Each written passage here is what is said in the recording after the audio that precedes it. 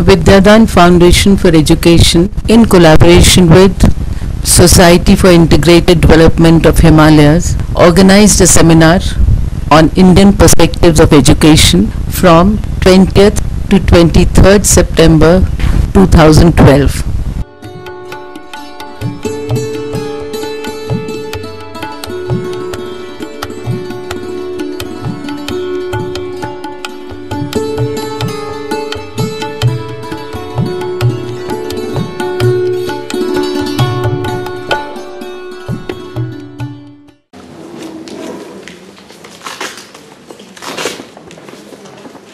सबसे पहले तो यहाँ मेरे जितने भी गुरुजन उपस्थित हैं उन सबसे अनुमति चाहूँगी। इस बात का मुझे भलीभांति आभास है कि मैं महान विद्वज्जनों के बीच बैठी हुई हूँ और जो कुछ भी मेरा अपना चिंतन है या जो कुछ भी मुझे मिला है गुरुओं की कृपा से, वो मेरे अपने शब्दों में कहना शायद छोटा मुँह बड़ी बात होगी। तो इसके पहले कि मैं कुछ प्रारंभ करूं, सबसे पहले मैं आप लोगों से क्षमा प्रार्थना कर दूं, ताकि अगर मुझसे कुछ त्रुटि हो जाए तो आप उसे निश्चित रूप से इंगित करेंगे और उसे क्षमा करें। विषय चुना था मैंने, साउंड टू साइलेंस। बहुत गहन विषय लगता है, लेकिन इस विषय के पीछे इस विषय में को लेकर एक भ्रम भी उत्पन्न हो सकता है कि जो वक्ता है वो शायद बहुत ही ज्ञानी ध्यानी होगा। मैं इसके पहले कि आप ऐसी कोई धारणा बनाएं, बात का स्पष्टीकरण कर दूं कि ये विषय मेरे मन में इसलिए उठा था कि बहुत सालों पहले जब शायद 6th या 7th कक्षा में एक कविता आई थी, हिंदी की कविता थी, और उसे पढ़ाते समय एक आया था शब्द, एक पंक्ति आई थी कि कोकिला का जो स्वर है वो पंचम स्वर में बोलती है। और यहाँ संगीत के विद्वान भी उपस्थित हैं, भली भांति जानते होंगे कि किन संगीत के विभिन्न स्वरों का उद्गम कहाँ से हुआ है, किन किन प्राणियों से हुआ है।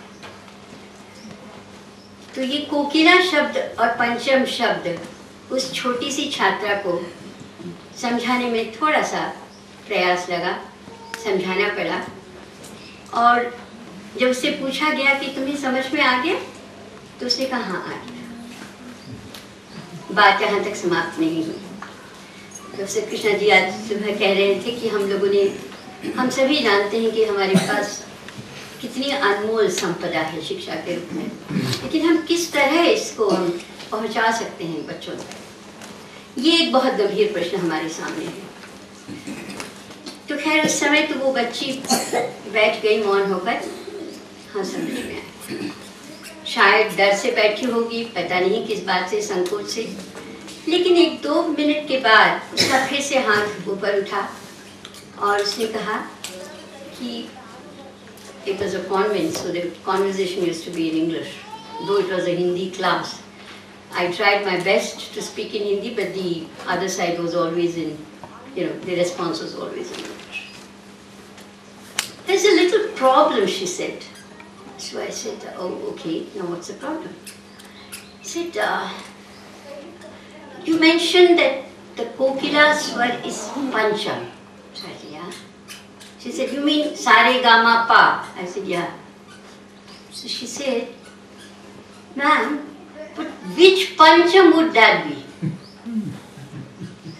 And then it kind of struck me that this child can really think it originally. She has understood her music.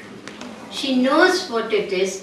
ये समझ गई उस बात को कि पंचम तो लगता है, लेकिन कहीं संगीत के कक्षा में उसकी शिक्षिका ने उसको बताया होगा कि काले 4 में स्वर लगाओ या काले 5 में लगाओ तो फिर पंचम यहाँ बैठेगा, अगर काले 4 में लगाओगे तो पंचम वहाँ बैठेगा, तो पंचम में अंतर तो होगा ही। और उस बच्ची ने जब ये प्रश्न किया कि मैम कौन सा पंचम लगेगा, तो बात तो खैर उसको समझा दी गई। मैं जानती थी कि वो बच्ची पूरी तरह मेरी बात से सहमत नहीं है, जैसा कि अक्सर क्लासेस में देखा जाता है कि बच्चे नहीं होते, लेकिन फिर भी किसी न किसी संकोच के कारण, सम्मान के कारण कह देते कि हाँ समझ आ गया। लेकिन इस बात को लेकर मैं बहुत दिनों तक मेरे मन में यह उस समय तो आ गया, समझा दिया, there is a universal sound, there is a universal sound, which was a fact. For that child to understand that universal sound was not an easy thing. So that was the whole question, and then also the fact that whenever we enter the classroom, and I suppose it happens with most of the formal schools, there is supposed to be a pin drop silence.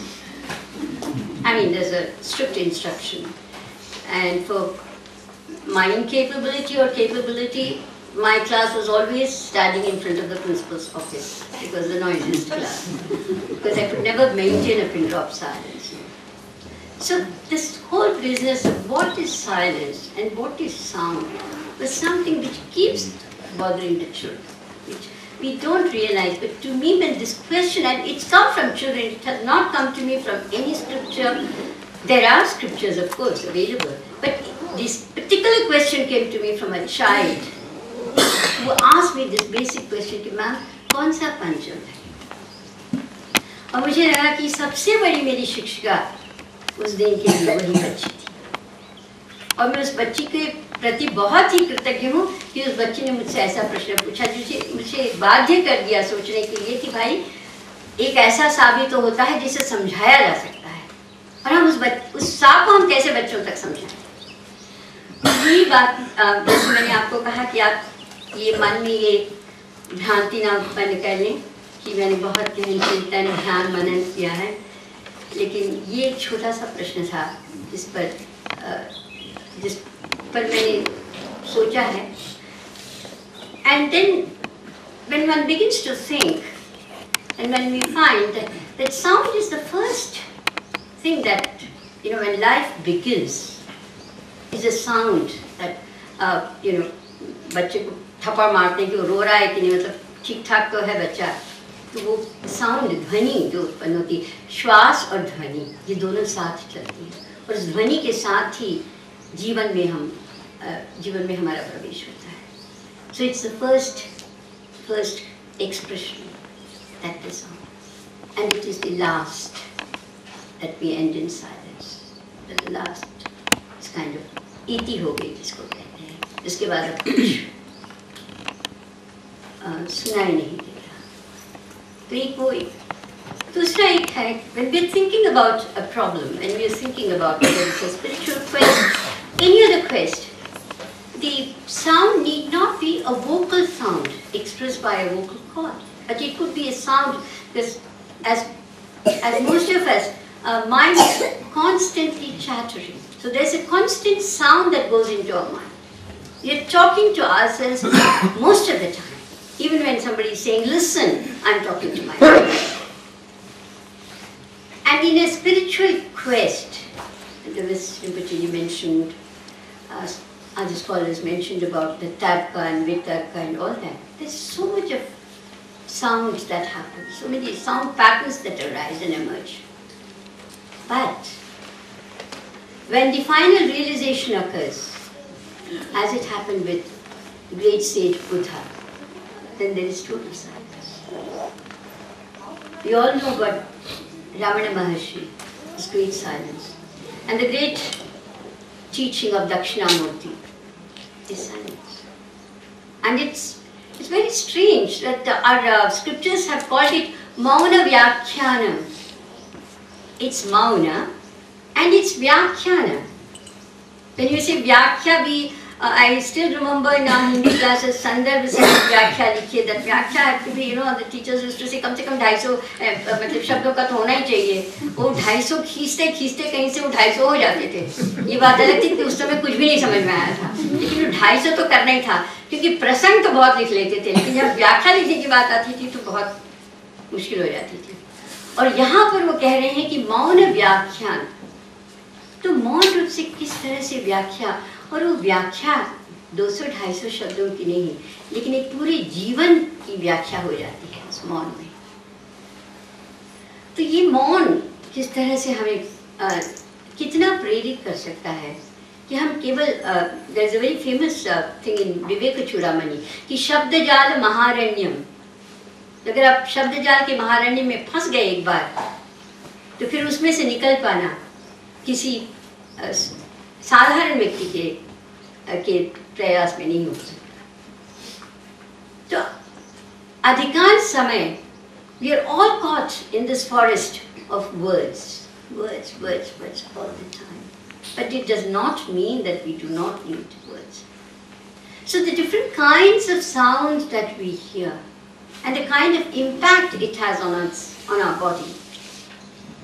You know, the longest nerve in our body is the vagus, which so from larynx to the digestive system, it's kind of practically runs through the entire body. I suppose that's where the word vagabond has come from. You know, it's really going all over the place. And any particular part of a, you know, whether it's a digestive problem or it's a problem with your vocal cord, anything that goes wrong, the doctor has to find out something about it. Something must have gone with it. And how it impacts every aspect of you know, the kind of words, the kind of sounds that we listen to, and the kind of sounds that we are not listening to as well.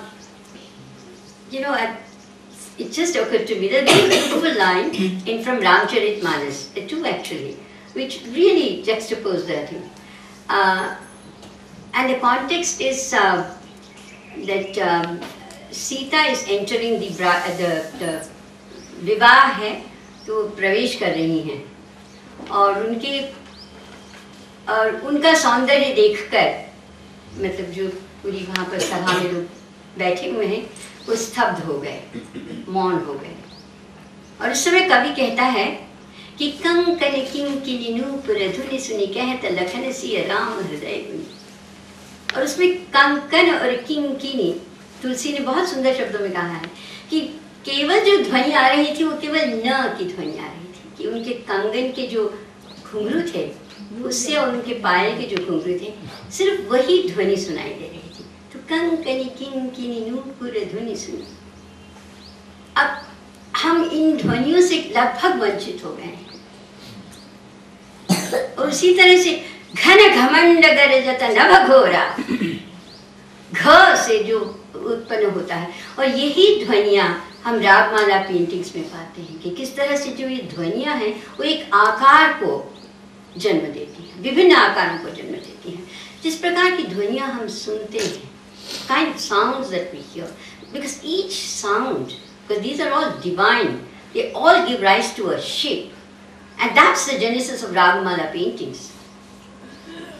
And it comes in Devi Bhagavad that Shru Devi Pravakshyami, Shiva tells that मंत्र रूपेण प्रजायते, कि जिस तरह का आप ध्यान करोगे वही रूप सामने आएगा। If you constantly listen to a particular kind of sound, that sound takes a form. So you actually can create a form by constantly uttering a sound. And that's the reason perhaps across the Oriental tradition the sound of Om or the Pranava was emphasized upon. It's not a created sound. It's already in existence. You know, as small children, we used to pick up the conch and we never understood what it, so they used to say कि इसको सुन के देखो, उसमें सागर की ध्वनि है, ऐसा लगता है कि जैसे समुद्र बोल रहा है. So there is a resonance.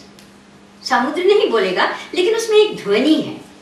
और हम उस ध्वनि को, हमारा प्रयास, हमारी the teachers or the grandparents tried telling us that try to resonate to that. You know, it's the creation of that resonance. Musicians here will know when the two tanpuras are in perfect unison, because you also, when you play the sitar, you have a sympathetic kind of, you know, strings.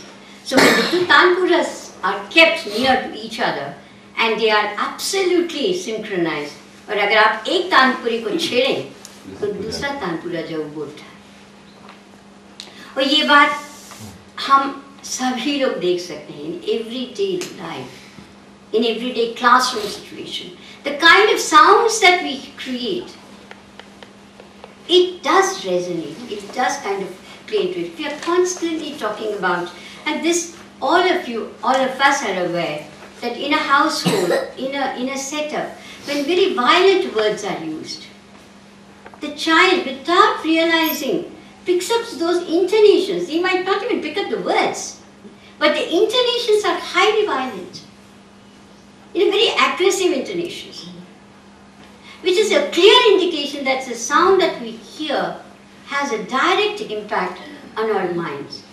And the mind projects that. There's a kind of connection because the sound has an impact on the mind, and the mind then creates the sound, and it just goes on and on and on. And to undo this is extremely difficult.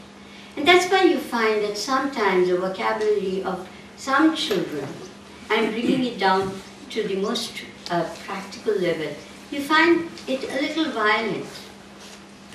But if we really try to understand where is it coming from, then you will realize that that's the only sound they've heard.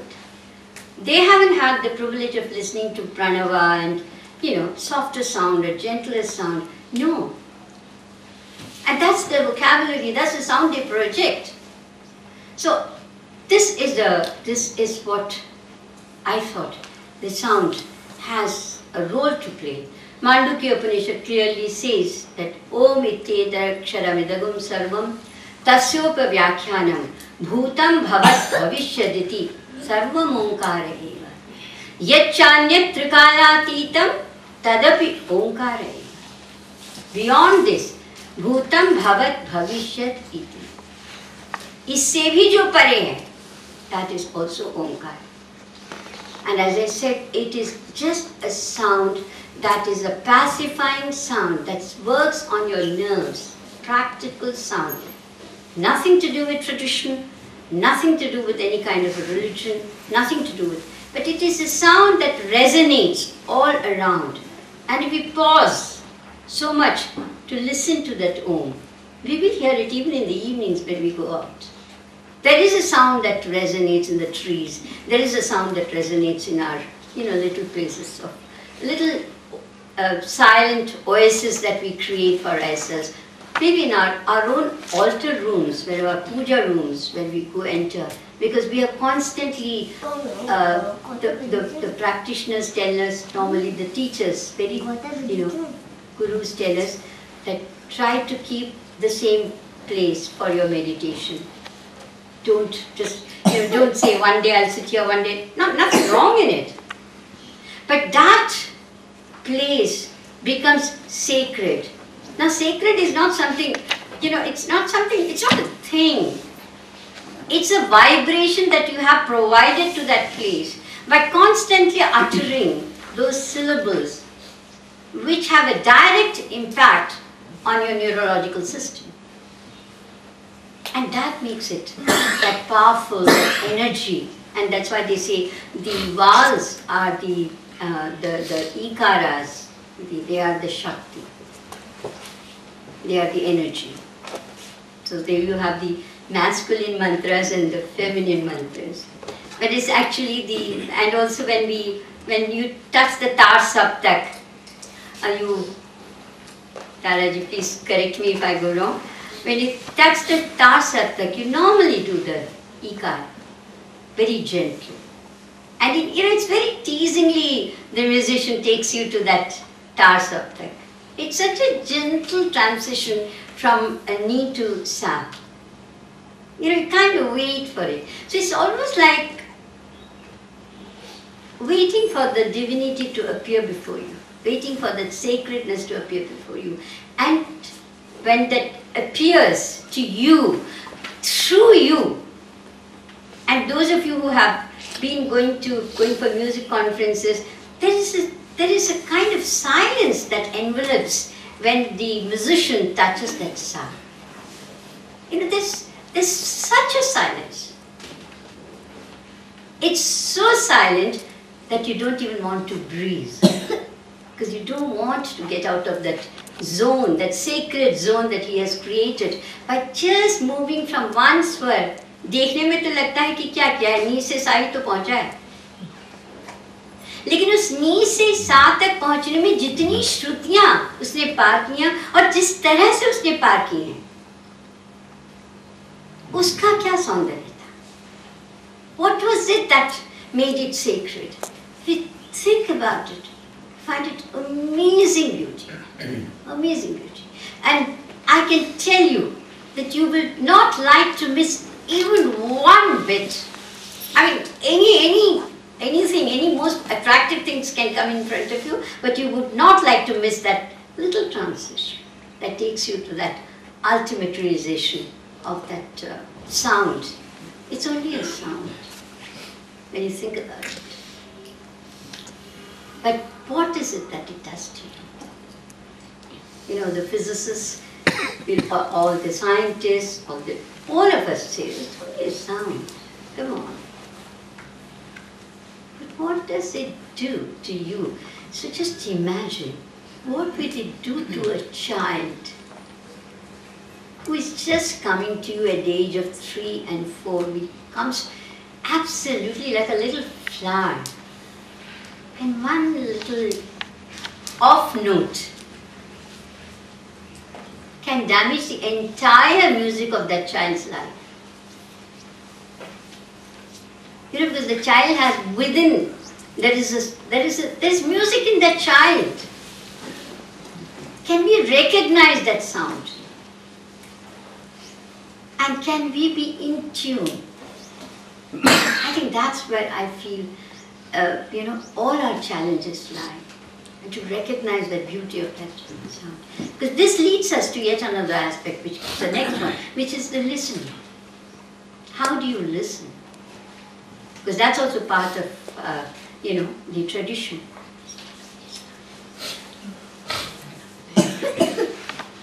And wind up, I'm sorry, it's a master subject because KTT had also asked me to touch upon Taittiriya, but I'll quickly sum it up, so I'm sorry if I have, you know, I think it's a beautiful subject, so it kind of, Expect a paper at the end of it. So, the learning, the listening, how do you listen to it? And that listening, how do you make it your own? So as the great Buddha masters have said, श्रुतमयी प्रज्ञा, आप कानों से सुनते हैं, श्रोता है। श्रोता सुनकर, सुनना कानों से सुनना मात्र क्या सुनना है? जब तक उस सुनने को हम, वो सुनना अपने में नहीं ढल जाता, then it becomes your chintanmaya prajna. You start manana. Professor has already talked about it. Nityasana, manana, shravana, chintana, and all this. Then it becomes chintanamaya prajna. That's just the knowledge, the wisdom that you think about, contemplate. And fortunately our tradition has been of tarka and vitarka, no kutarka. It's only tarka and vitarka. Kutarka was never allowed. So tarka and vitarka was done with a great zeal of enthusiasm, but not kutarka. कुतर्क was never allowed. तर्क वितर्क बहुत होते थे. तो उस listening को, to listen to that श्रुतमयी Pragya, then चिंतनमयी Pragya, then उसको अपने अंदर ढाल लेना. That's the bhavana. To become one with that. I remember Dr. Raghav Menon, the famous musicologist, once told me, he said, you know that many times you go and you see a small little murti in a village of black stone, and people say in that village, वो बहुत उस मूर्ति में बहुत चमत्कार है, उस मूर्ति में बहुत शक्ति है. उसका कारण ये है कि उसका रंग, उस काले रंग ने अपने अंदर सारी जो शक्तियाँ हैं उसको अपने अंदर समाहित कर लिया है, और समाहित हो जाने के कारण उसका जो स्वरूप है वो इस तरह से शक्तिमय हो गया है कि वो सब दूसरों को शक्ति प्रदान करता है. This is what it does. That the sound, then how do you listen? So our tradition was also a tradition of chandas. We were not prose, we were poetry. Our rishis were poets. The Adi Kavi थे. तो ये छंदस को जो आत्मसात करने की प्रक्रिया हुई, उसको भी उन्होंने बहुत सुंदर ढंग से डाल दिया और उसको उन्होंने अलग अलग पाठों में विभाजित कर दिया कि संहिता पाठ होगा, घन पाठ होगा, जटा पाठ होगा, रेखा पाठ होगा, शिखा पाठ होगा, अलग अलग पाठ. इन पाठों को अगर आप ध्यान से देखें, you find an amazing way, a scientific way for retention of memory. How do you retain this? See, when you say Gananam Tva Ganapati Gum Havamahe Gananam, all this. How do you go back and forth? It's a mathematical equation. So how do you retain all this? So they made it into little part. So that it's always easy to remember. Even now I remember, यह कदम्ब का पेड़ अगर होता माँ यमुना धीरे, मैं भी आज भी याद है, इतने सालों के बाद भी, या झांसी की रानी खूब लड़ी मर्दानी वह तो जा, कविताएं याद रह जाती हैं हम लोगों को. So this chandas was also great help. So the chand or the chanting, so to speak, came into being. These were all put into chants of different kinds and were given, and strict rules were maintained between the guru and the most beautiful thing, any teaching started with a peace invocation, a shanti part. And I think that was the most important thing, where the teacher and the taught, or the disciples, sat together. Any of the shanti parts that you see, let's say,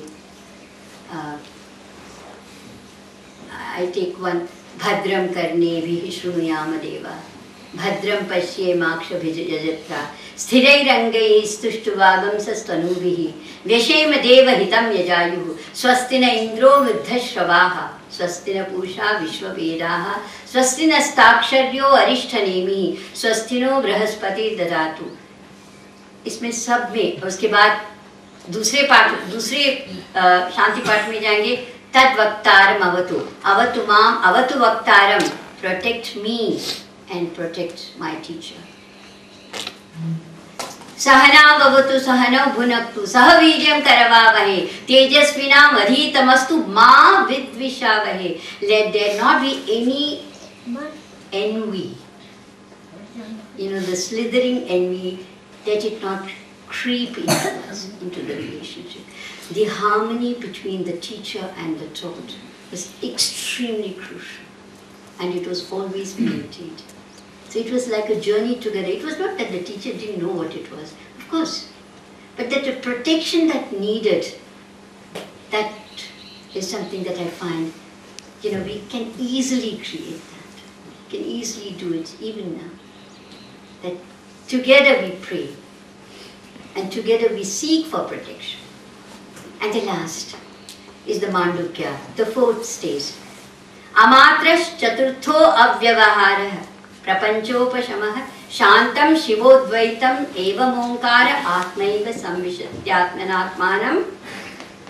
That is the Turiya Avastha. That's the end, the last stage, which is, it has amatrascha. There is no matra, because you have अंग्रेजी में लिखते हैं तो AUM लिख देते हैं, और ओम अलग ढंग से लिखा जाता है, उ और माँ आता है. लेकिन जब माँ का उच्चारण होता है, उसके बाद एक मौन आता है. और जब हमें सिखाया जाता है, तो ये सिखाया जाता है कि आप lengthen that ma, and that's for biological reason, It's a pranayama. So then you keep and you reach that ma, beyond which, it's a very beautiful shloka, I won't take that because it takes time, from Vijnana Bhairava Tantra, which talks about this, That Shunyata say, how do you meditate on Shunyata? To get to Shunyata, the entire process is Shunyata. So to get into that zone of emptiness. Amatraschaturtho avyavaharya prapanchopashamah shantam shivodvaitam. There is no duality. There is only auspiciousness. There is only silence. But a silence which is extremely eloquent, which tells you volumes of about Shiksha. I'm sorry I missed out on the Taittiriya because that will take us. So with these, I think it's a silence that silence of the entire Shiksha that we are